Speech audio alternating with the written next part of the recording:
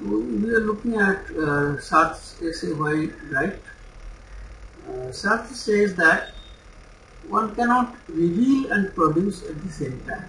That is, one cannot have an objective distance from his own work. So even if the work appears finished to others, to the writer it will never appear to be finished.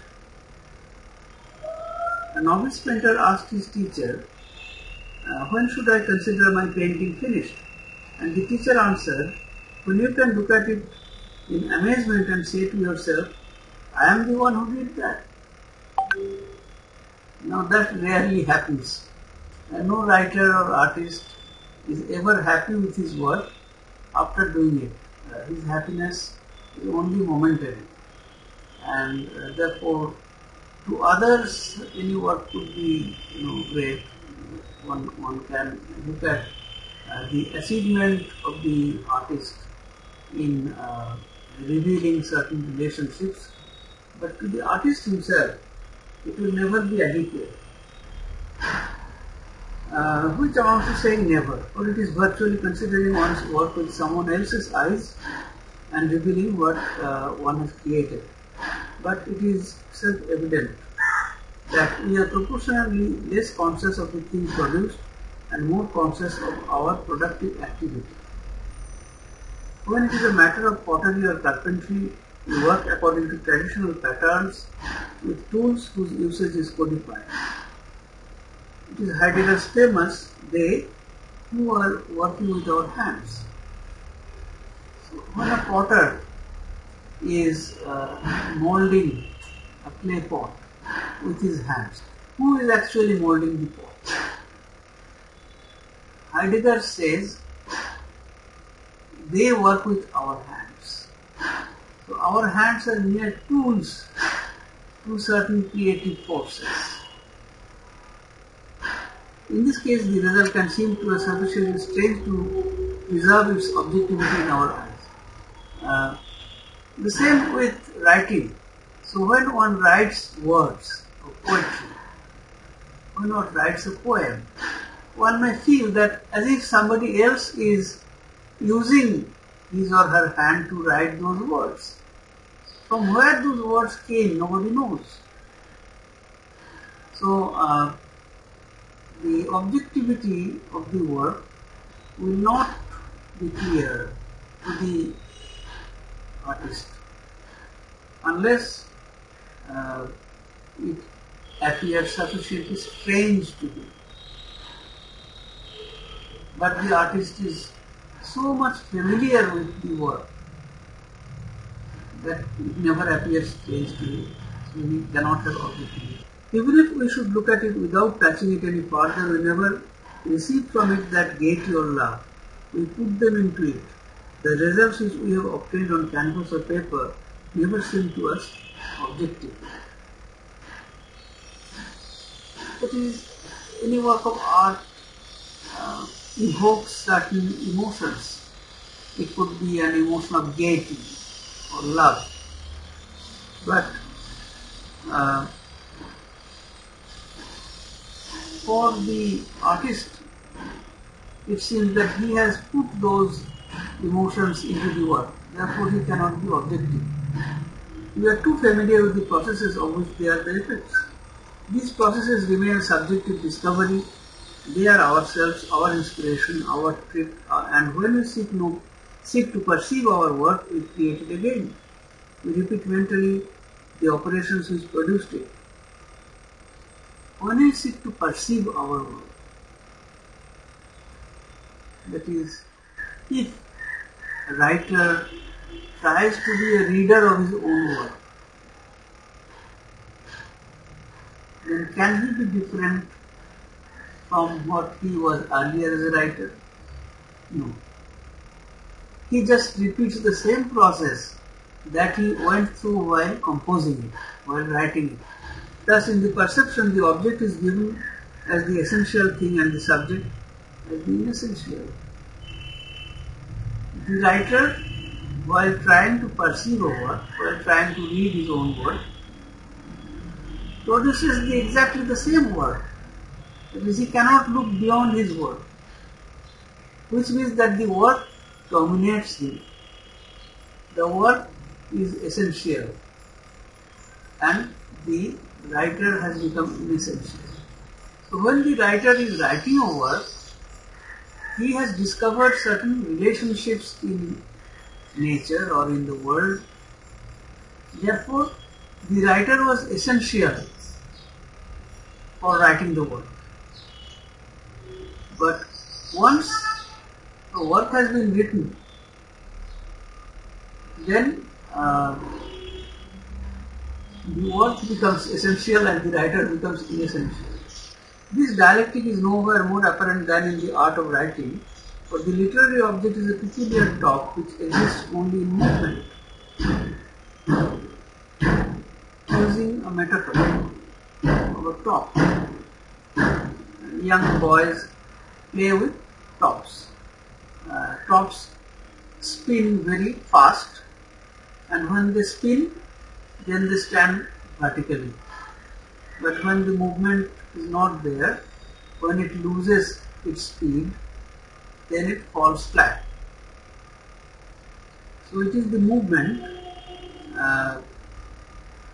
in which this top can stand, it can exist when there is movement.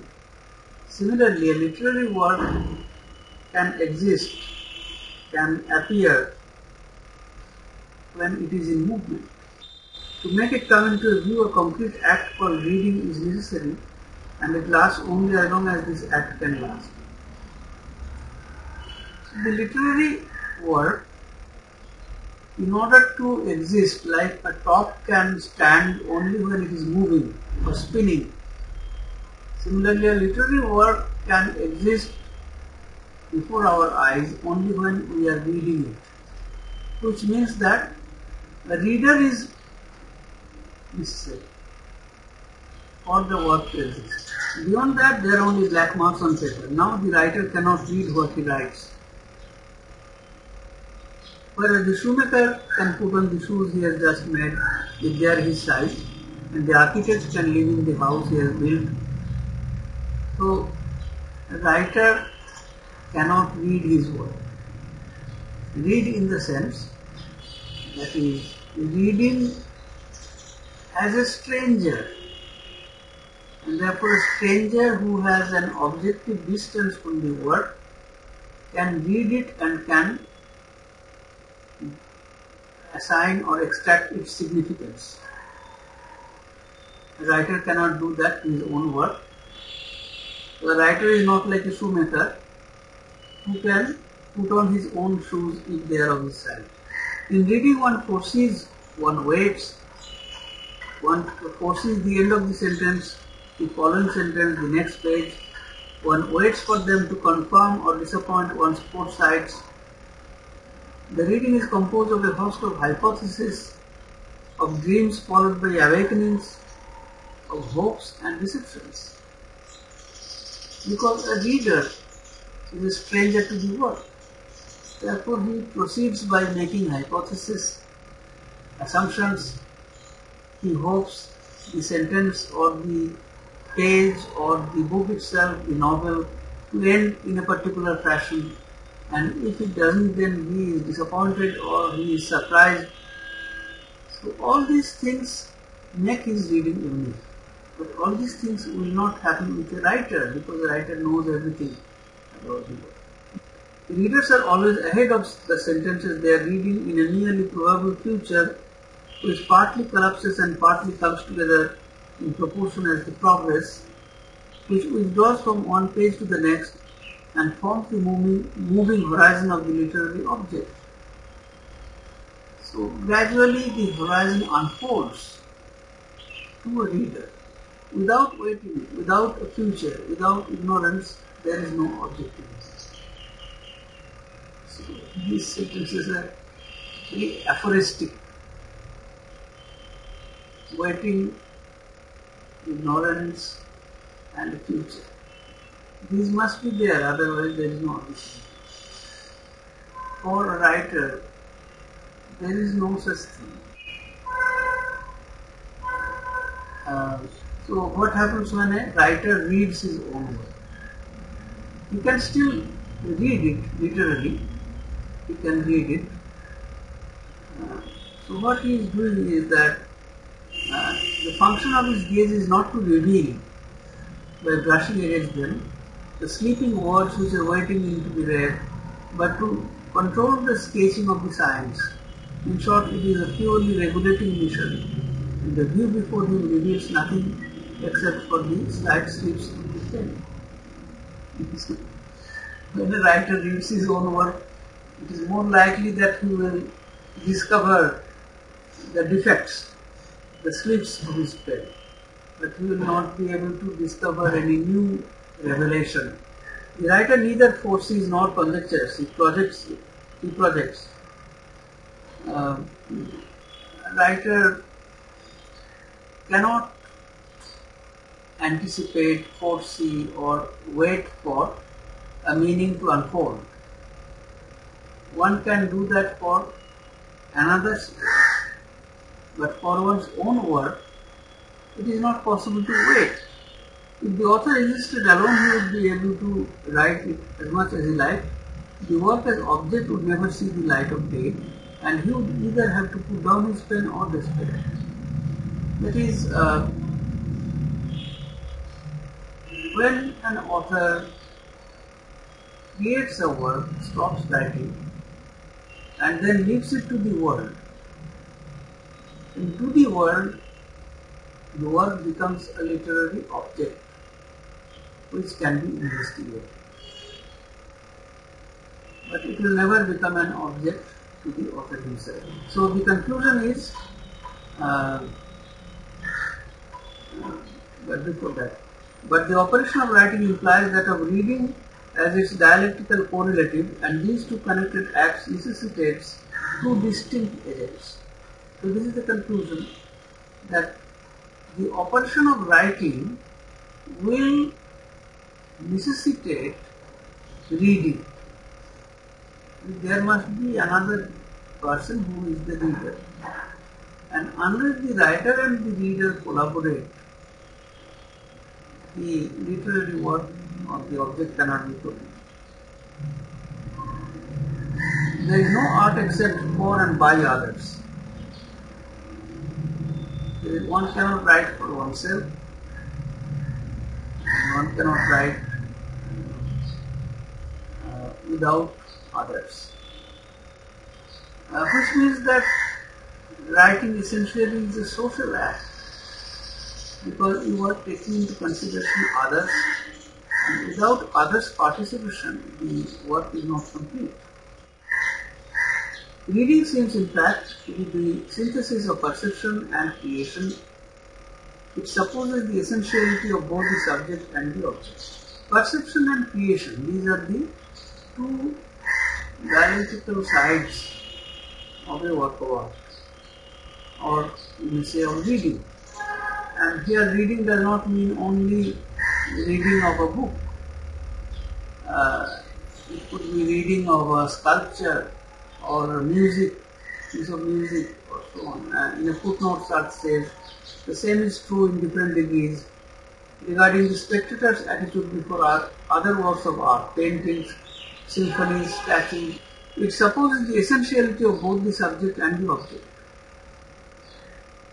The object is essential because it is strictly transcendent, because it imposes its own structures, and because one must wait for it and observe it. The essentiality of both the subject and the object, we have to be very careful that we do not miss the nuances here. Essence and existence. According to idealist philosophy, essence precedes existence. According to existentialist philosophy, existence precedes essence. So, what is essential? What has essentiality? Does the subject have essentiality? or does the object have essentiality? The answer is both. If a work of art has to be made, the object, the work of art itself, it is transcendent because it imposes its own structures. Transcendent means it transcends the subject. The author does not have any control once the work of art is distanced from him as an object. Then it becomes transcendent, it has its own structure and everything, which can be read only by the reader. But the subject is also essential because it is required not only to disclose the object, it is to make it possible for there to be an object, but also so that this object might exist absolutely, that is to produce it.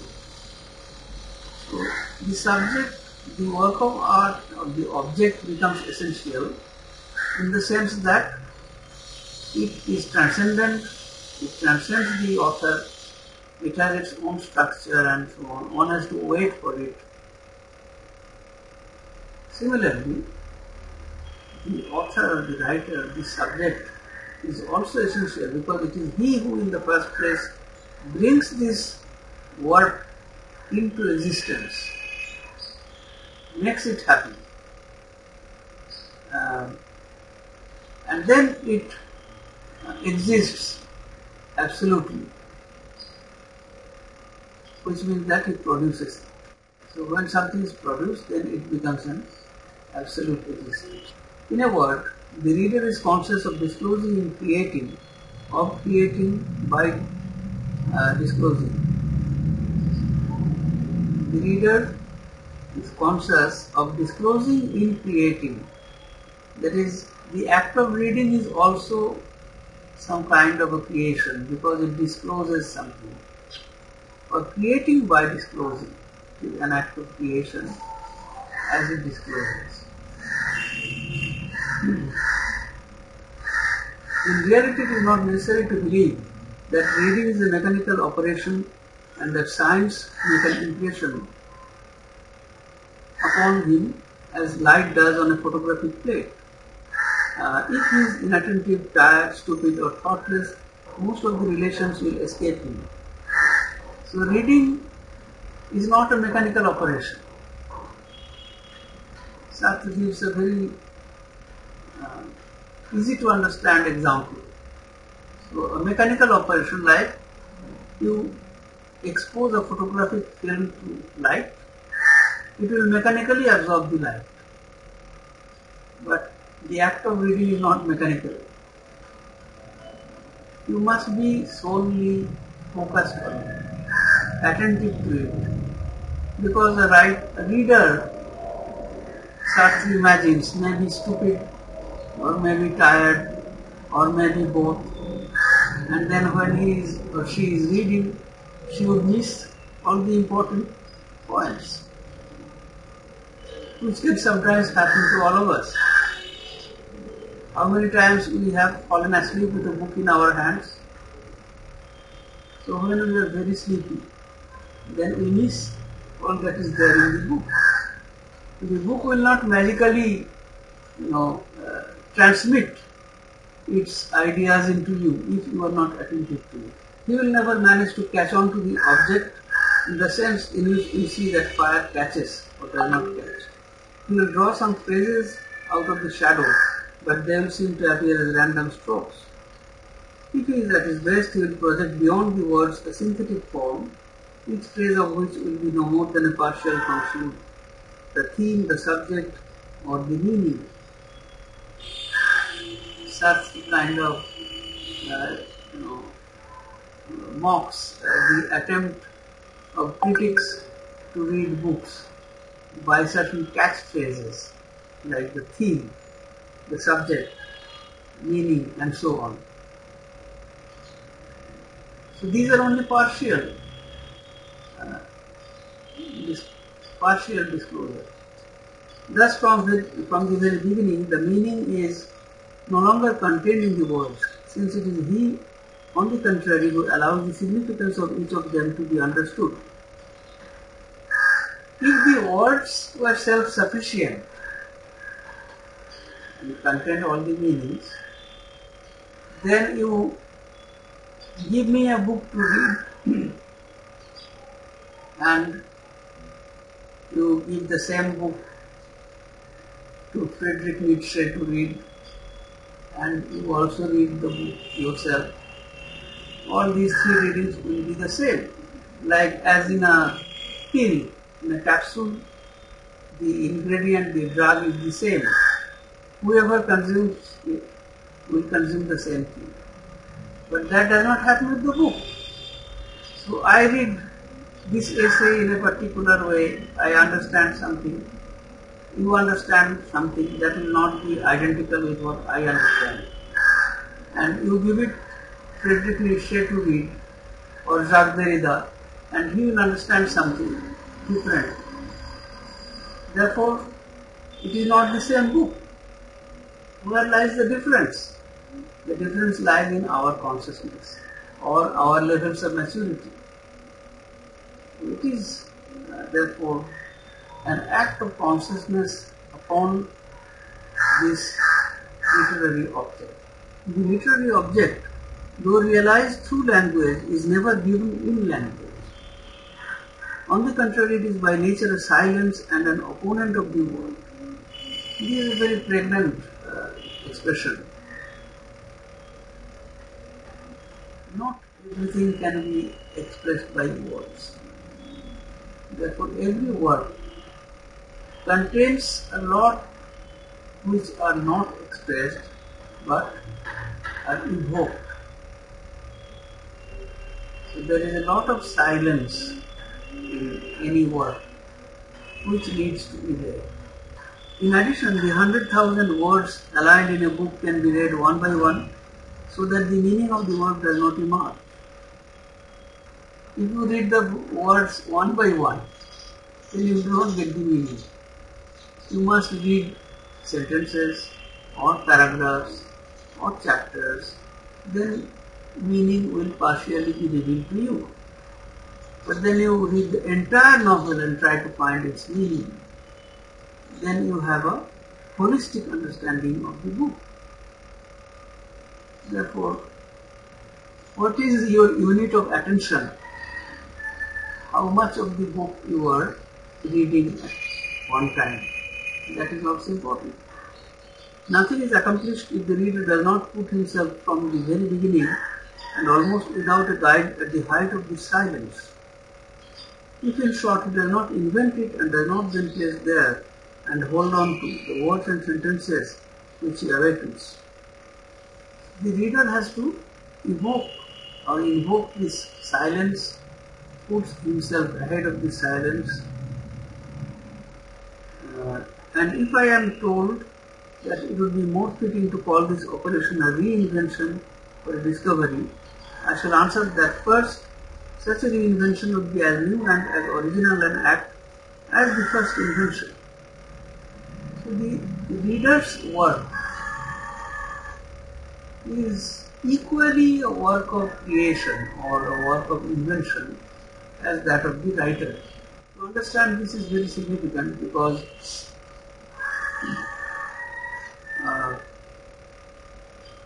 it helps us understand how Sartre imagines that writing is an act of collaboration between writer and reader. To some extent, it reminds us of what Mallarmé had said about his poetry. When somebody asked the meaning of his poetry, then Mallarmé said that the meaning that you give to it, that is its meaning. Which means that every reader brings to a work a unique consciousness, a unique imagination. And therefore every reading is an act of creation, no less significant than the act of writing the book itself. It is the absence of words, the undifferentiated and lived silence of inspiration, which the word will then particularize, whereas the silence produced by the reader is an object. Which means that Sartre suggests that as the words in a work are important in their particular use, similarly, the silence that is produced by any reader, that is also an object which has to be read. The silence produced by the reader, which means that when we are reading a book, we are in a constant dialogue with it. We are not speaking out, but it acts out in our mind. And this dialogue, which is not spoken, which is in silence, that is the addition, that is the contribution by the reader. And this silence also must be there. And at the very interior of this object there are more silences which the author does not mention. Any author is blind to certain aspects of his work or of his society. He does not mention a number of things in his work. And it is possible to read those silences and by understanding what are the things that the author didn't say or the author suppressed, one can arrive at a different understanding of the work. This is to some extent like Jacques Derrida's deconstruction theory.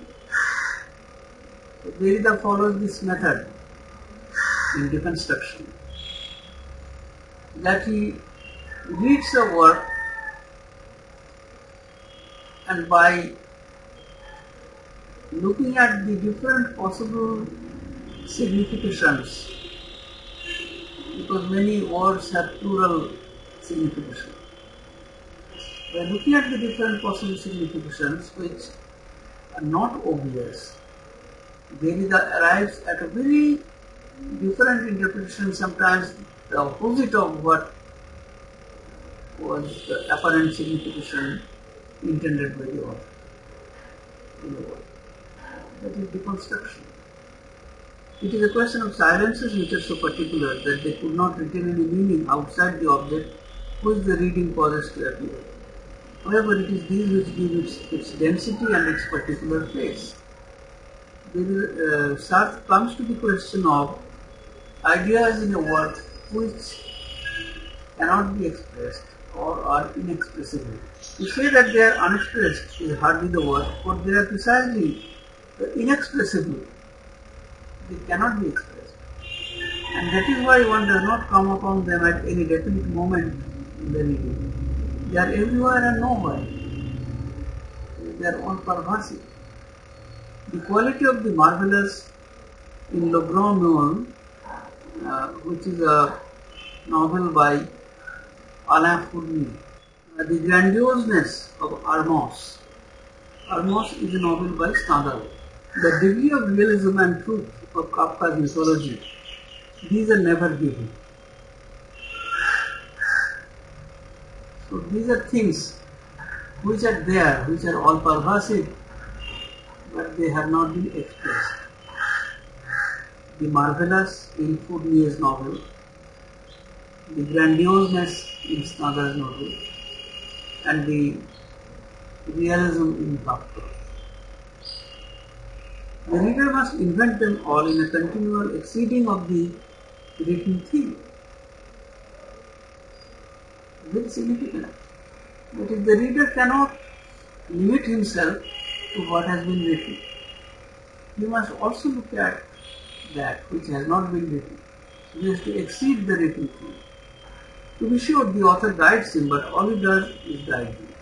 The landmarks he set up are separated by the void. The reader must unite them. He must go beyond them. In short, reading is directed creation. So there are certain landmarks which indicates the areas or the thoughts which have not been spoken, which have not been expressed. The reader must connect these landmarks and articulate that unspoken significance.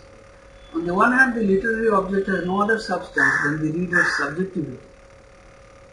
Raskolnikov's waiting is my waiting which I lend him. Sartre refers to a character in Dostoevsky's novel Crime and Punishment, this character Raskolnikov.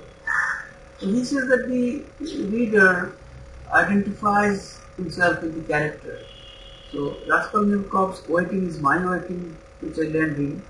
Without this impatience of the reader, he would remain only a collection of signs. His hatred of the police magistrate who questions him is my hatred. So where do the characters get these emotions from? These emotions are basically the emotions of the reader.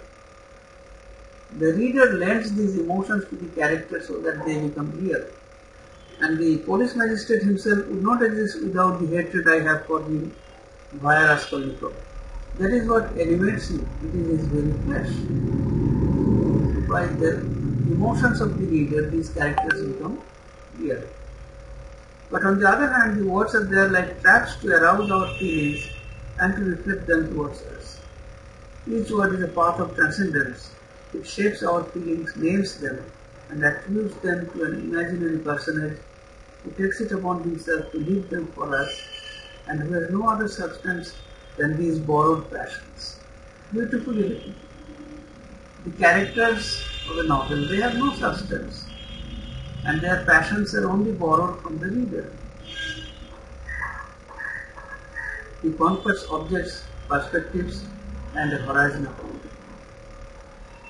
Who confers? This character. But where does he get his perspective? From the reader. So, the ultimate analysis, the reader confers the perspective and significance to the novel. Thus for the reader, all is to do and all is already done. See how beautifully and aphoristically expressed. All is to do means the reader has to do a lot. What does he have to do? He has to lend his emotions to the characters while reading. And all is already done. That means all the actions have already been written by the author. But those actions will be without emotions unless the reader lends the emotion. The work exists only at the exact level of his capacities while he reads and creates. That is what I was telling you. Capacity of the reader. The work will exist according to the capacity of the reader. So, I read Sartre's What is Literature? You read it and Jacques Derrida reads it. The readings will be according to the capacities of the reader and therefore they will be different. When he reads and creates, he knows that he can always go farther in his reading, can always create more profoundly, and that the work seems to him as inexhaustible and opaque as things. Inexhaustible and opaque as things. A book. When a reader reads a work, he always feels that he has understood the work to some level, but there is more to be done. There is more in the work which he has not yet understood. So a work appears opaque to him, like a thing. The most mysterious object in our whole world is what we call an object or a thing. Because a thing is opaque. We know nothing about it. It does not communicate with us. We would readily reconcile that rational intuition which can't reserve to divine reason with this absolute production of qualities which to the extent that they emanate from our subjectivity, congeal before our eyes into impenetrable objectivities. Kant believes that reason is the origin of certain concepts or principles. God is the ens realismus, the most real being. That must be. Kant believes that reason is the origin of certain concepts and God is the reality, ens realismus, the most real being. That can be assumed. It is a concept. What is reality?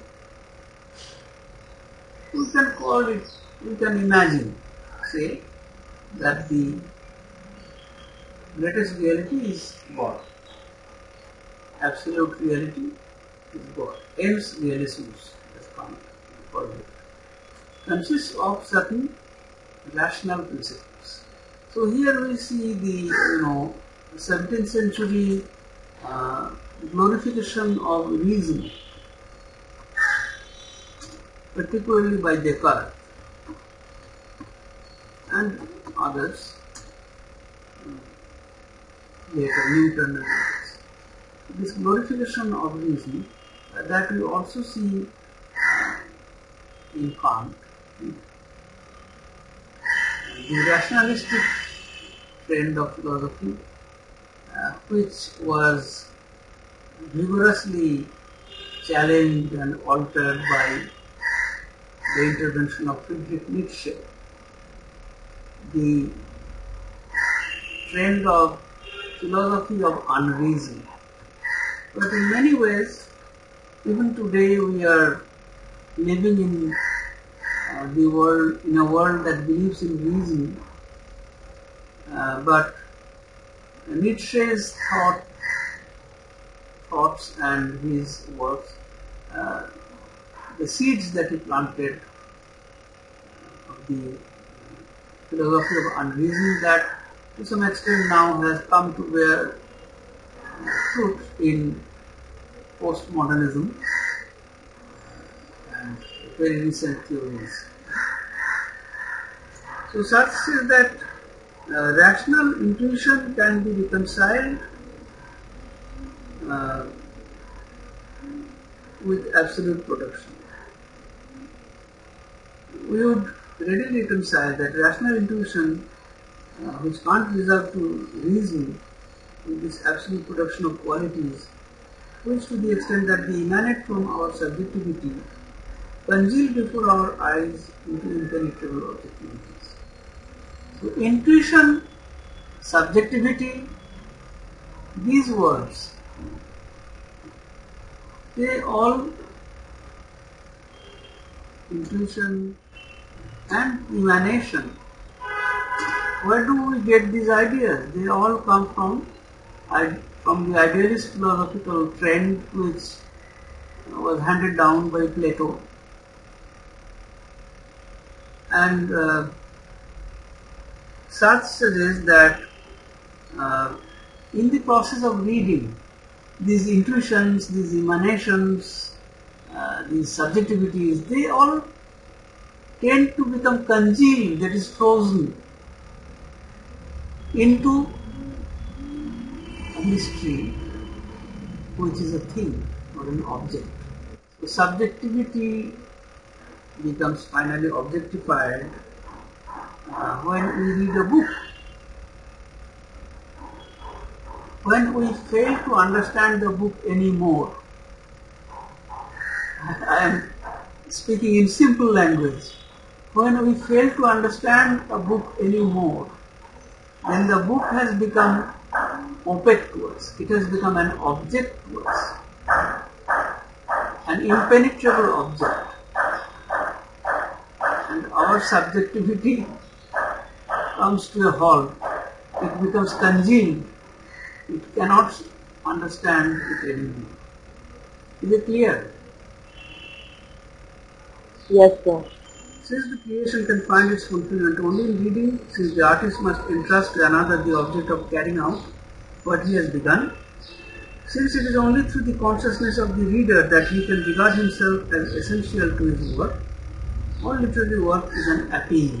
Another important idea that Sartre introduces in this essay, the idea of an appeal.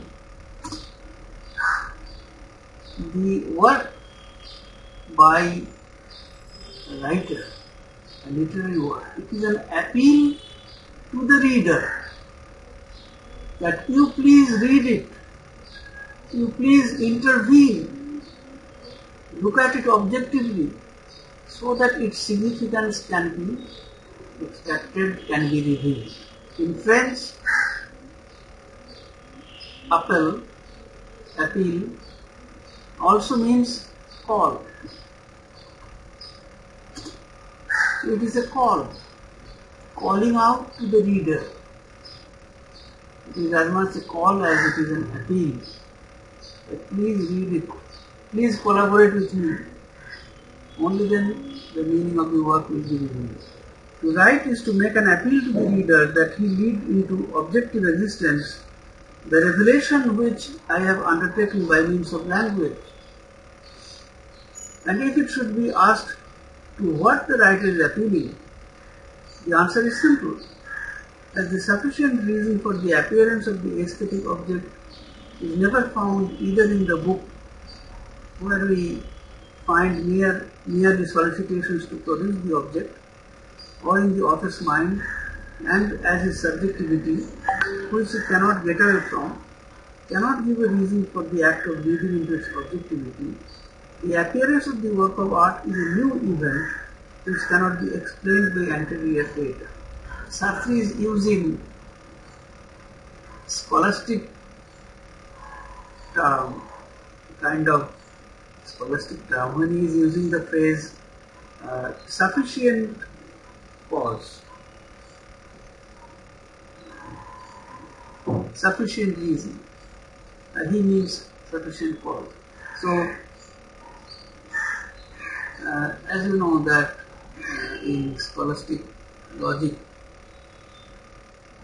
cause was a very important concept, logical concept. So, instrumental cause, final cause, and so on, different kinds of causes. Here he does not use the, perhaps does not use the word cause, but maybe in the French original version, I will have to check. Even if cause is translated as reason. So what is the reason for the appearance of the aesthetic object? The literary work can become an aesthetic object only when it is perceived, because that is the meaning of aesthesis. The Greek word aesthesis, from which we have aesthetic. Aesthesis means perception. So when the work is perceived by another, by a reader, then it becomes an aesthetic object. But what triggers or what causes that the literary work would appear as an aesthetic object? Not the author, not the book.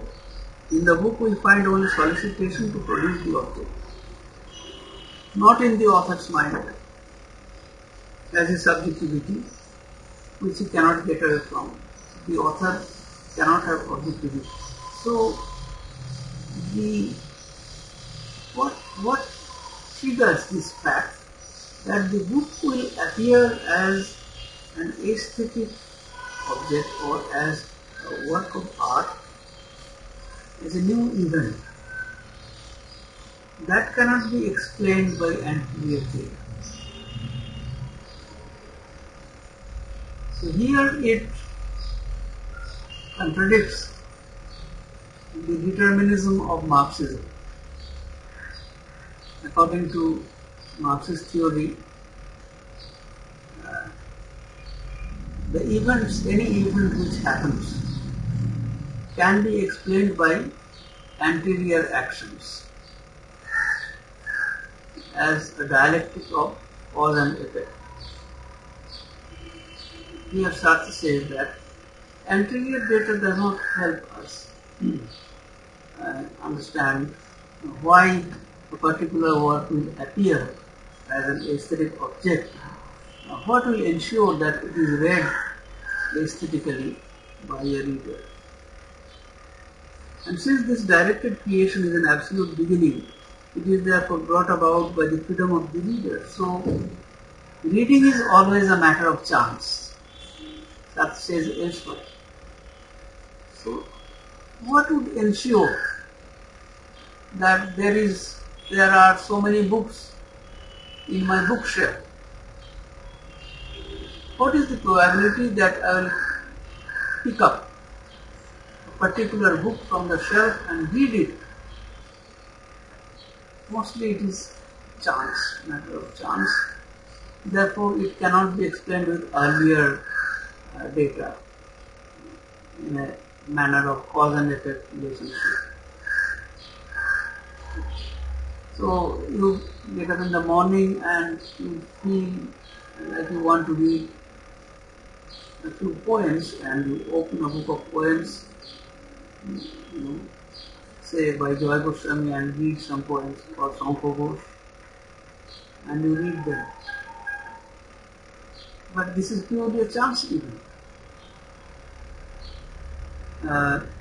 So this whole process of reading is, Sartre calls it a directed creation. You direct your attention to the work and towards certain significances and create a particular reading of the work. Thus the writer appeals to the reader's freedom to collaborate. So the reader is free whether he will read a particular book or not. And therefore he exercises his freedom and picks up a book and reads it. And that is why the writer has to appeal to the reader, please read my book. And the reader therefore collaborates with the writer by reading it. And then the work is produced as an aesthetic object, as a literary work of art.